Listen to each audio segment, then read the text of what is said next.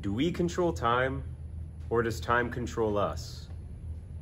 I like to think that time controls us. We can plan schedules, make deadlines, even try to predict the future. But in the end, time always comes out on top, and all we can do is go along for the ride.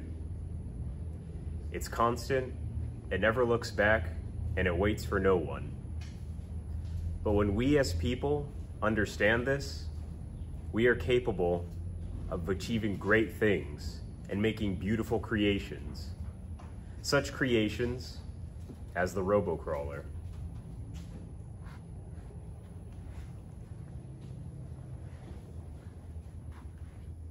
The Robo Crawler is a masterpiece of engineering.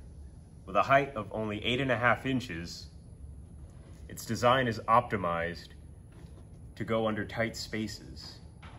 It is the ideal machine for any operations with low clearance, such as solar farms.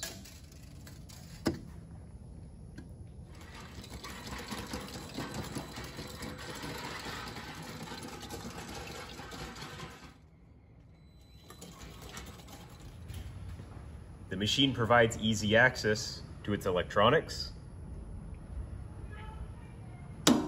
as well as its powerful, fully electric power supply.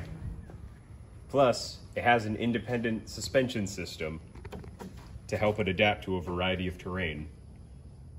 So ask yourself, knowing that my time is limited, do I want to spend it trying to change its fundamental laws?